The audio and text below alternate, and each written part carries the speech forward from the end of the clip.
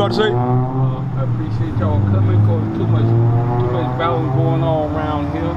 Too much kids getting shot. Yes, sir. Just going on. It's unnecessary. Yes, sir. Can I show you something? I want to read the Bible to you, all right? So give me Proverbs chapter 17, verse 17. I want to read something to you.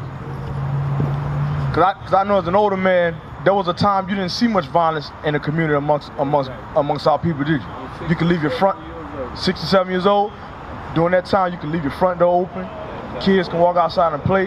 You can walk down the street without about to bust you upside your head. Watch this. How y'all brothers doing? Y'all go check us out, man. Read what you got. Proverbs chapter 17, verse 17. A friend loveth at all times, and a brother is born for adversity. You hear that?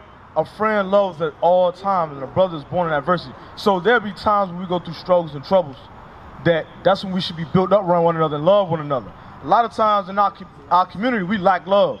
You know what that love is according to the Bible? Love is, you gotta be there for one another. Be there for one another. Love thy neighbors, you love yourself, right? One of the two great commandments that Christ was talking about. So we're going to show you what love is according to the Bible. Because a lot of our people don't know what love is. Hey, how you doing, brother? A lot of our people don't know what love is, so we're going to show you what love is according to the Bible. And this is what our community is missing right here. All right? Read what you got. 1 John chapter 5, verse 3. For this is the love of God, that we keep his commandments, and his commandments are not grievous. You know what the word grievous means? Meaning it's not hard to do. The love of God is to keep the commandments. We read, when we open up, we're going to get Leviticus chapter 5, verse 1. God said we have to keep the commandments. So part of those commandments is when we see crime going on in our community, we got to bring that thing forth. Or what's going to happen? Crime is going to continue to happen. Watch what the Bible says, because you hear the code. What's the code in the street amongst the young people? What do they say? You shouldn't what? Stop what? I don't know as much young people. They say, you ever heard the term, they say stop snitching? Yeah, I heard that. But let's see what the Bible says. I don't call it snitching. What do you call it? Protecting. That's exactly what it is. It's protecting your community and the livelihood of your people. That's exactly what it is. Yes, sir. Brilliant. Read what you got. Leviticus chapter 5, verse 1. And if a soul sin and hear the voice of swearing and is a witness, whether he hath seen or known of it, if he do not utter it, then he shall bear his iniquity. You know how we see that? When he say he shall bear his iniquity, that's a judgment from the Most High.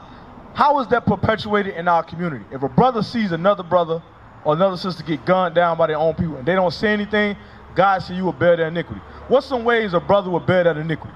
The way if you keep your mouth shut. I don't call it snitching, I call it protecting. Yeah, if you keep your mouth shut, what happens ultimately if you keep your mouth shut if something happens to your people?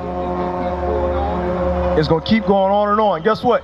The next person that could be gunned down could be you or one of your family members or one of your friends. That's what could happen. And you say it's going to keep going on and on and on. You know why? Give me Ecclesiastes chapter 8, start at verse 11. All right? What was you about to say, sir? When I was coming up, they called trials and tribulation. Exactly. We still go through these, but your trials and tribulation, you put on yourself. Your trials that can make you better than tribulation when you don't speak on it. Absolutely. How you doing, sister? Did you get a flyer? All right, come by and check us out. You come out the store, sis. Read what you got. But this is going into what you were just talking about, sir, as far as you said it's going to continue to happen. So we ask ourselves, if we don't apply the law of Leviticus 5 and 1, why does the crime and hatred in our community continue to happen? This is why. Read what you got. Ecclesiastes chapter 8, verse 11. Because sentence against an evil work is not executed speedily. Because sentence against an evil work is not executed speedily. Why is it executed speedily? Because our people remain silent when a crime is broken. If they would have said something and called the police immediately, they know who did it and see who did it, it would be executed speedily. But one of the reasons it's not executed speedily in our community because we don't apply the law of Leviticus 5 and 1. Read what you got. Therefore, the heart of the sons of men is fully set in them to do evil. So guess what now? Now the hearts of the brothers and sisters of the community is fully set to do evil. Oh, I just killed somebody. Nobody called the cops on me. Nobody's saying anything. So guess what? Next time they have a problem with somebody else, they're going to kill another person and another person. Now, sin abounds in the community because fear has been put over the people. Remember, God is not a God of fear. Continue to read. Though a sinner do evil 100 times. Though somebody keep doing evil over and over and keep robbing, keep stealing, keep killing in the community over 100 times. Read. And his days be prolonged. Yet surely I know that it shall be well with them that fear God. Do you understand what I mean when it says, though their days be prolonged? You ever ask yourself, how is it this person can die young and they ain't done nothing to nobody, but this person continually to do evil in the community, sell drugs, and they living for a long time? Read that part again, so. Yet surely I know that it shall be well with them that fear God, which fear before him. How would it be well with them that fear God? I fear God. You fear God? I fear God. It is mine. People ask me everything how to do. I tell them how to be humble. Right. I'm going to show you something. Hold up. We're going to go back to this. Give me Psalms chapter 111 and verse 10. Because we're going to show you what the fear of God is. Because it says, good remember the ones that fear God. So we're going to show you what the fear of God is. Then we're going to jump back into Ecclesiastes. All right? Watch what you got. Read what you got. Psalms chapter 111 and verse 10. The fear of the Lord is the beginning of wisdom. You hear what the Bible saying? The fear of the Lord is the beginning of wisdom. Read. A good understanding have all they that do his commandments.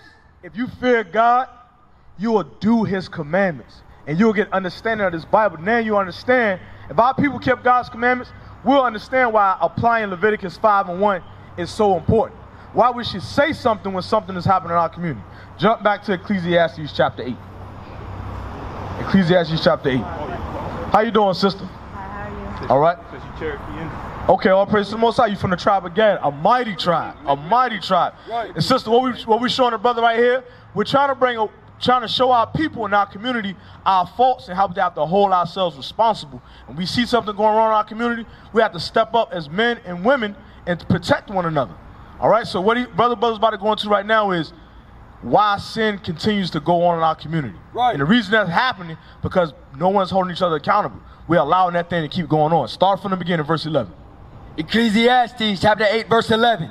Because sentence against an evil work is not executed speedily. I was showing the brother earlier, the reason people keep killing in our community and doing crime in our community, because nobody's saying anything. That's why it keeps happening. Read.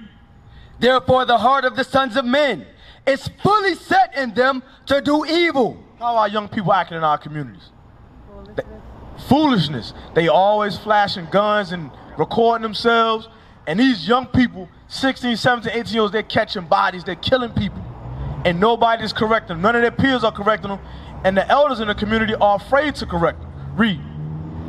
Though a sinner do evil 100 times, and his days be prolonged, yet surely I know that it shall be well with them that fear God, which fear before him. So we showed the brother earlier in Psalms that to fear God is to keep his commandments. And one of the commandments we brought out earlier is Leviticus 5:1, basically saying, if you see something, say something. God said if you don't apply that, you're going to bear that iniquity. So sis, if somebody sees a brother over here get killed, nobody says anything, guess what? That next person can be killed because one of your loved ones or one of your loved ones. Now, the whole community has to bear that iniquity that brother committed because nobody wanted to say anything. Read what you got. But it shall not be well with the wicked, neither shall he prolong his days. So the ones that's doing the evil, their days aren't going to be long on this earth. It seems like they're getting away with it, but God says their days are going to be shortened. Read. Which are as a shadow, because he feareth not before God. When you walk around, does your shadow continue to stay on your heels? Can you avoid your shadow?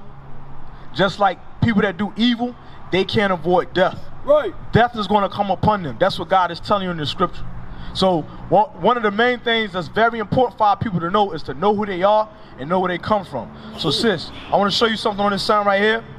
You're from the tribe of Gad, the so-called American Indians. This is what God calls you. And sir, let me show you something on the sign as well. It's very important to know who you are because you got to understand this Bible only applies to a certain group of people. These people right here, they make up the 12 tribes of Israel. These people are scattered to the 4 corners of the earth. Right. through the transatlantic slave trade, through the sub-Saharan slave trade, and any other slave trade that happened to our people. We've been carried across the waters from the Philippines to the South Americas, to the Europeans, to the North Americans, to Canada, all over the world. These people are the same people, but we've been broken up by being called bywords and proverbs. We've called Haitians, Puerto Ricans, American Indians, Argentinians, Mexicans, but God calls us the children of Israel. That's what he calls us. If we're walking down the street, sister, they'll look at you and I and say, oh, that's not your sister because y'all skin complexion different or because y'all hair texture different. God says we're blood. God says he calls us a family. That's what he calls us. I'm going to show you, God put a separation between people. God put a separation between the children of Israel and everybody else. And I'm going to show you that. Give me 2nd Ezra chapter 6. 2nd Ezra chapter 6. And I want to show you something. I want to show you, after you pull this scripture, to show you that God put a separation between us and everybody else in the world, that the world is made for our sakes. I want to show you how your people, how your tribe got over here. We're all brothers and sisters. These 12 tribes, so-called blacks, Hispanics, and Native Americans, we're all family. We got the same blood running through our body. But the northern kingdom, which your tribe came from, came over here first. We're going to show you that in the Bible, that history, all right? Read what you got. 2nd Ezra chapter 6, verse 54. And after these, Adam also, whom thou madest Lord of all thy creatures, of him come we all. So all people on the face of this planet come from Adam. But watch this, read.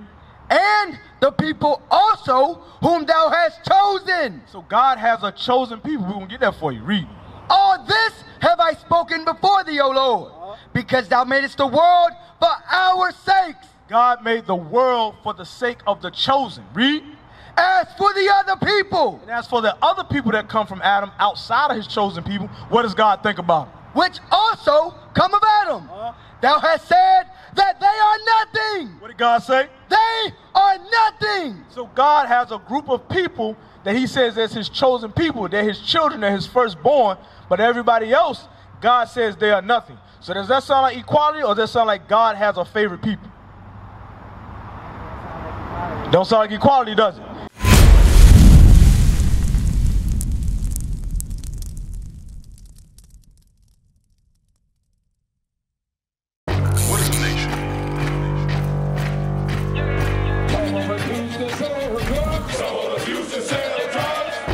Nation is men leading by example.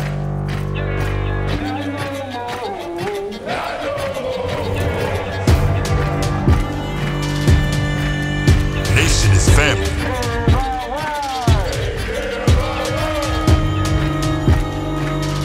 Nation is community. Nation is children with role models.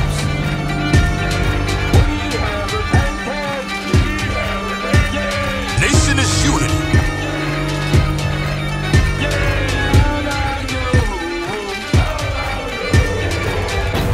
Nation is you. And finally, my brethren, be strong in the Lord. His word